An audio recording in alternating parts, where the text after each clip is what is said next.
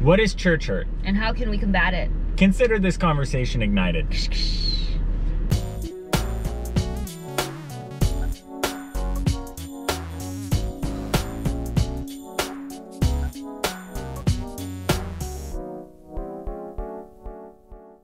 Hey guys, my name is Sarah Manuel. And I'm Aaron Patterson. And we're from the SJC. Today we have an incredibly interesting episode. We're doing an interview with a good friend of mine, Ben Crear, who used to be a pastor and is currently working at a wedding venue. Super cool guy. Yeah, super close to here too. So I'm incredibly excited about that. And it's a car interview, our second one. And the SJC got us new cameras for the car interview, so it's all like pretty and stuff. Also, and, like, we don't have to wear masks. No masks. Oh yeah, we don't have to wear masks because we all got vaccinated. And on top of that, Ben had COVID within the last 3 months. So we got permission not to wear masks. But before we hop into that interview, which is gonna be awesome, we're gonna toss it to Cass really quick, put together a little package for us. Take it away.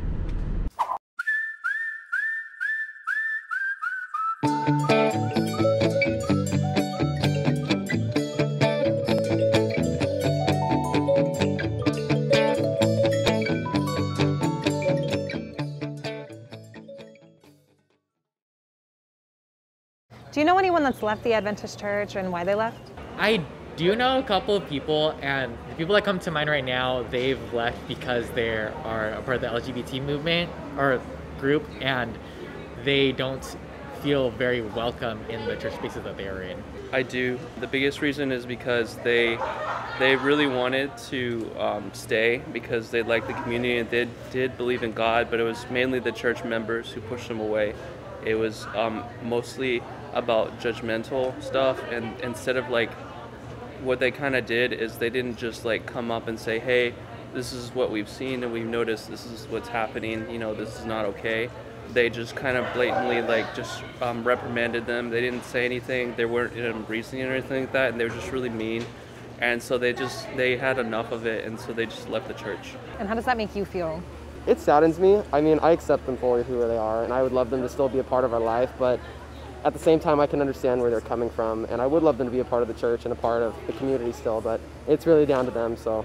Personally, it makes me a little sad, but not like, I guess I'm more concerned than sad. I think that for me, like, people who are in the Adventist church are probably there intentionally after some point, you know? It's not always just like most people don't just grow up and then stay in the church their whole life just because. They probably choose to, baptism and all that. It makes me feel like a lot of the church nowadays that I notice, especially when it comes to like older generations and younger generations, most of it is like judgmental, and it just makes me feel like there's a lot more we can do, and it makes me feel like there's like we're not really showing Jesus in the way we're supposed to. We're just kind of trying to project this image of a church that we want, where that's not what it's supposed to be at all. Is there anything you think the Adventist church could do to show God's love more? You know, I think God clearly lays out like how to display his love like throughout the Bible, you know, and I think it's not so much like God's problem, but it's just like you're always going to have a couple bad apples, you know, in like whatever religion you go to. And it's just sometimes it just happens to be that they're more in some church and more in the other. But I feel like a lot of times, as long as we stick to what the Bible says and like meet people where they're at and like come from a place of love, I feel like we can always bring in more people into the church rather than push them away.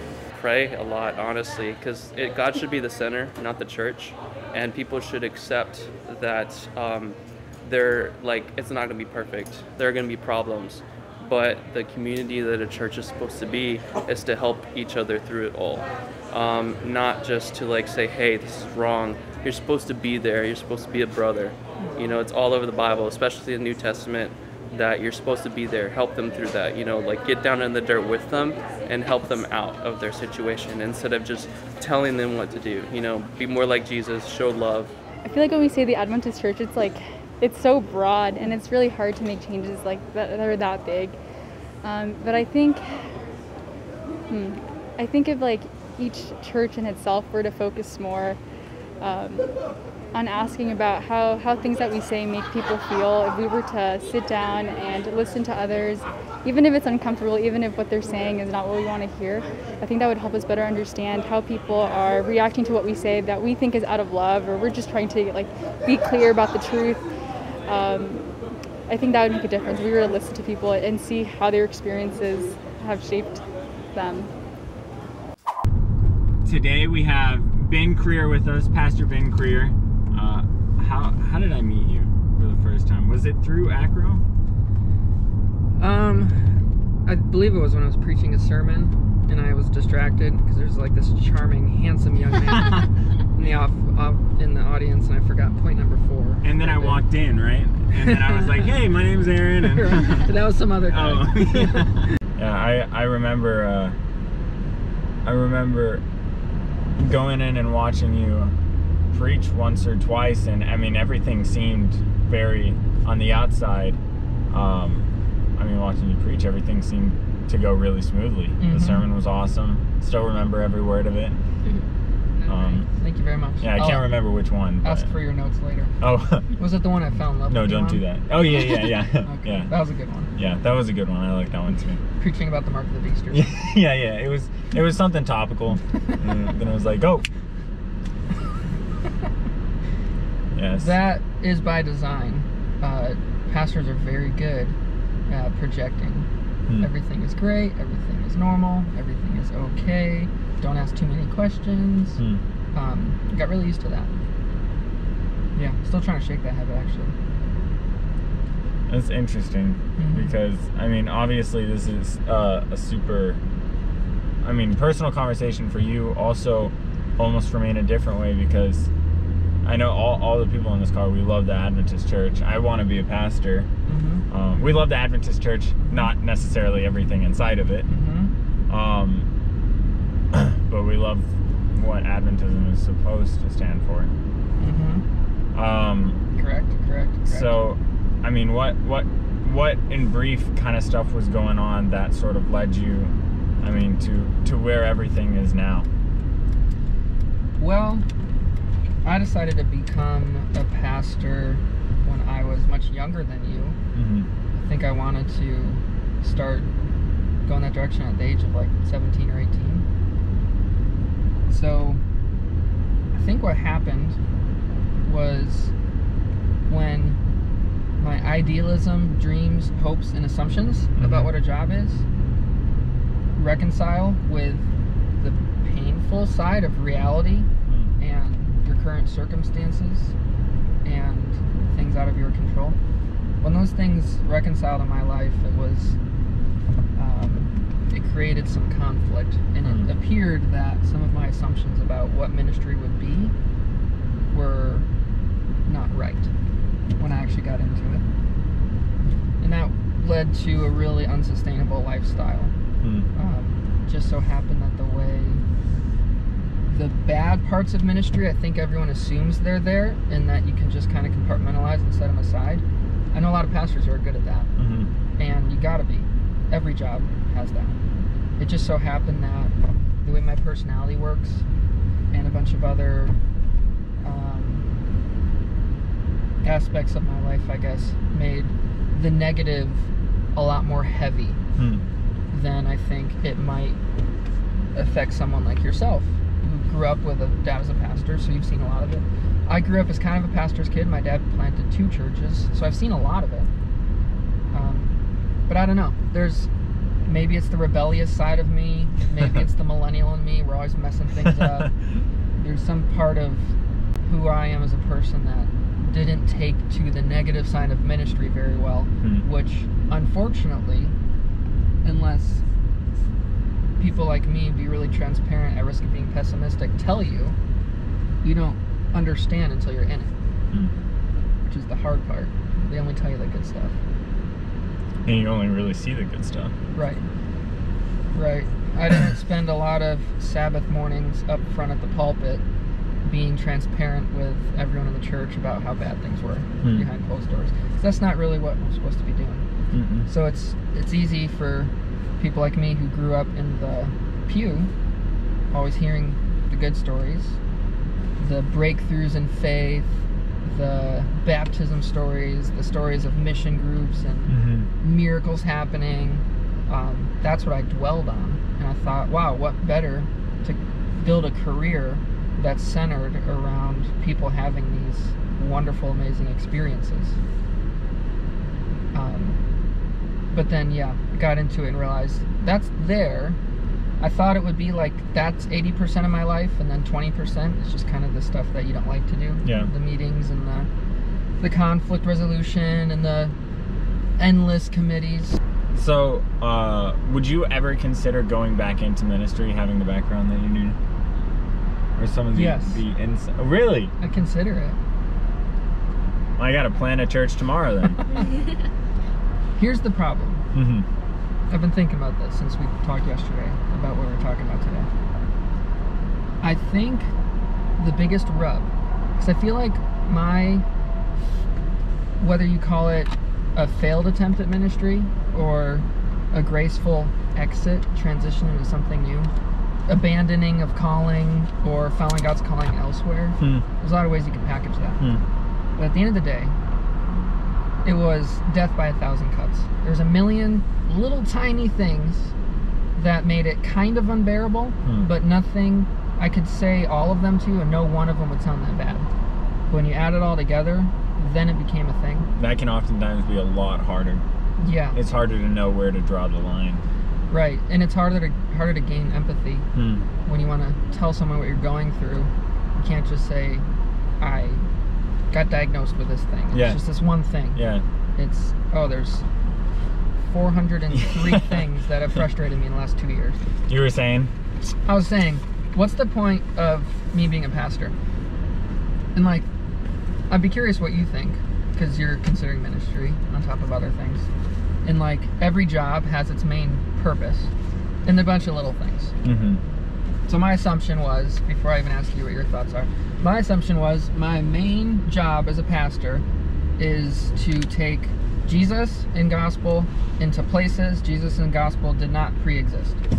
Or to move someone along the spectrum from not hearing or knowing about God to being angry about him to being indifferent, open, and in love with him, and just pushing them in that direction. And I was prepared for that. Yeah. I studied about it and did sermon prep, like Greek and Hebrew, and I studied the Bible and understood theology. It's a hefty load. It's easy to say I did theology, but there's so much stuff in there.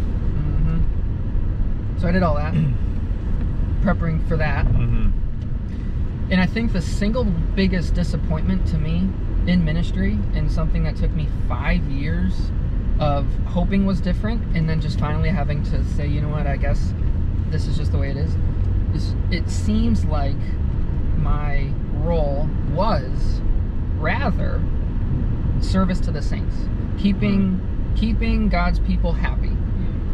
And that's really impossible. Yeah. You can only choose a good 70-80% of people to make happy at once. If you want to make everyone happy, you just have to constantly be changing things so everyone's happy some of the time. Or you choose a direction and go that direction, and then some people are happy all the time and some people are never happy. Most of my time over the week, anywhere between 30 and 70 hours a week. Pastor schedules are really hard to nail down. But a good majority of my time shifted from service of the sinners. I don't really believe in that, but let's just say saints and sinners. Instead of majority of my time focused on those folks, which is the easy part. Yeah. Jesus is real and he loves you. And everything you've heard about him the most is rewarding part. Wrong, and that's a good thing, and here's why, and I like that part. That's rewarding, it's fun.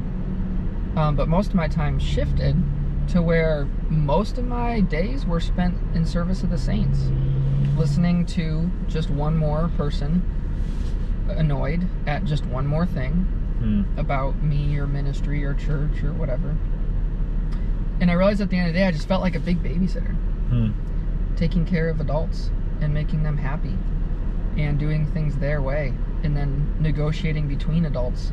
You can't talk to each other, we disagree about what way to do it, and it becomes my job to figure it out. And I didn't like that so much. I didn't go to school for that. I feel a particular burden towards people like you who consider ministry to not change your mind. But also, I feel like it would be a disservice to only tell you the good. And I feel like the best people who are entering into ministry understand the good and why they're doing it, and they also have a very clear understanding of the bad and a plan in place to solve it, and know that based on your personality and your skill set and all the things, that you can still continue to be a healthy individual, a good spouse, Marissa, you're watching? and a good father, and a good friend, despite all the frustrating things about ministry. And I didn't go into that. I went into it with a pipe dream. I was going to be having Bible studies with people every day. And I go to bed every night thinking, oh, I brought one more person to the Lord. And it wasn't like that. And I wasn't prepared for it. And when the bad hit me, it wrecked my life. And it was disappointing and frustrating. So yeah, you're considering getting a ministry, that's when I feel like, you know, at risk of being pessimistic, because I don't want to be that person. But I feel like it's important to really understand how bad things are. And I love the Adventist Church. Yeah. It hasn't served me really well, professionally. You know, like I dedicate a lot of time and energy to try to make a career out of it in the last only a few years. Maybe that'll change soon. I hope it does. But it's my home church. I grew up in it, and I plan to raise my kid in it. And I currently attend an Adventist church. I haven't given up on the denomination, but the denomination has a lot of warts. And I feel like a part of paving a good future and fixing these problems is to spend a little bit of time sitting in them and understanding them and talking about them and being transparent about them. If we created a culture, maybe that's your answer. You asked the question before, how do we fix it? What if we had a culture where we could be open and real about church hurt, and where we've messed up in the past corporately as a church, capital C, but also on the local level, just having great empathy for people who have been hurt and struggled, and then it became a culture where our path forward was one of trying to not repeat the sins of the past. And it sounds suspiciously like what I was complaining about before, with church being service of the saints. But the thing is, the negative side of service of the saints is what creates church hurt, I guess is what I'm saying. Thank you so much for coming in and helping us with the final episode ever. The ultimate. Of Ignite. I know, the ultimate. Who is the pinnacle. Huh? Who was the penultimate? Who was the most recent one? President Smith. Wow! Yeah, of the USA. President Smith, thank you for paving the way for me. For Ben. Random dude. It was the actual finale of Ignite. Thank you guys so much for watching our very last episode of this season. Yes, very sad. But yeah, just thank you for being with us on this journey. I swear I can being on us with this journey. Anyways, thank you so much for your views and all your support. Special thanks again to Ben Crear, and honestly every single person who's come on the show and helped us out. Starting next semester, Sarah will not be a host anymore, which is super sad. She's going to be taking over social media, so she'll still be interacting with you guys, probably more than I ever will get to, but that's going to be sad. So if you're interested, feel free to reach out to Ignite. We are looking for someone to fill that host role, to try to anyway. Sorry. Stop everything you're doing and like and subscribe, and then you're gonna comment, and then inevitably you're gonna click the little bell, because you have to click the bell, because otherwise you won't know when we post another video next semester. This has been the pilot series of Ignite. I hope you enjoyed it. I guess we'll see you when we see you. See you later. Happy summer.